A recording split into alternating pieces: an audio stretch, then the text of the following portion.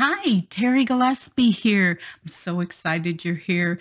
This is episode 4 of Book Reviews, and I am so excited to talk about While the Rain Whispered by award-winning author, indie author, Kim Williams. Now, this is the third and final book in the Letters to Layton series, and the first was Among the Crepe Myrtles, and then the second one was When the Butterflies Dance. And I'll tell you what, Kim continued consistent, beautiful writing and beautiful storytelling into this third installment. So I'd like to read the review that I wrote. Also, the genre is historical fiction or romance historical, depending on how they label things in the book market. So here's the review. Life is simply one generation fading while another takes its first breath. Isn't that beautiful? And so the final book of the Letters to Layton, While the Rain Whispered, begins. Little Clara Williams, daughter of Ben and Catherine Williams, has grown into a lovely young woman with a creative imagination that has caused her to write charming children's books, but has also caused a yearning to leave the confines of her rural Texas town.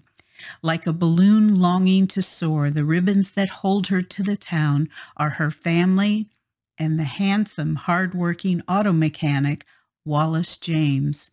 Wallace, whose fascination with those spunky little Clara has grown into love for the young woman she has become. Clara has an opportunity to see a publisher and explore the wonders of Austin, Texas, and like Dorothy from The Wizard of Oz, leaves her hometown in a whirlwind of emotions. The town greets her with many delights, including lasagna and the handsome Andrew Slayton. Kim Williams has continued the family saga of the Williams with elegant prose-like writing. She engaged me from page to page with lines like, Wallace would still want to hear every word that Clara had pulled from her mind, formed into sentences and tucked between the beginning and an end. Readers of romance and history will love this final book of the Letters to Layton trilogy. Be prepared to savor the beautiful writing like a warm cup of cocoa sitting by the fire. And of special note, Kim Williams finally reveals the true story behind the fictionalized one in her author notes. What a bittersweet treat for those of us who have come to love these characters. I highly recommend this book. I gave it a 5-star rating.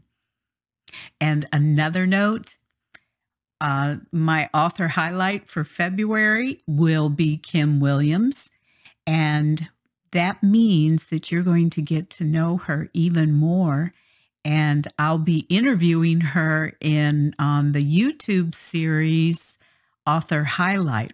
And yes, she will be giving a book away.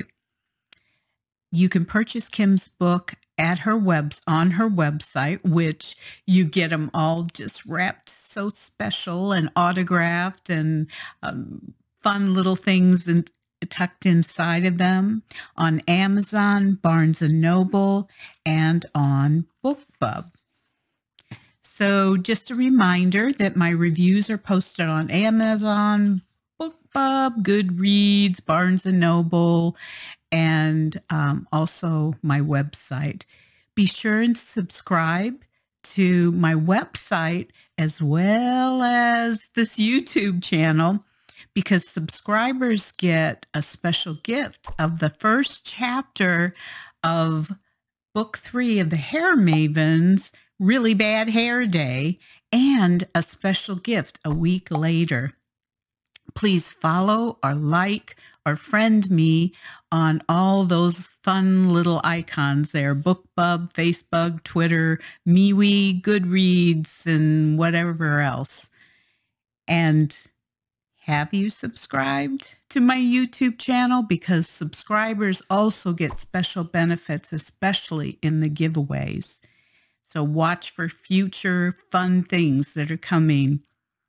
Next episode is award-winning Tanya Agler, and I will be reviewing another one of her books, and I will look forward to reading that book and telling you all about it.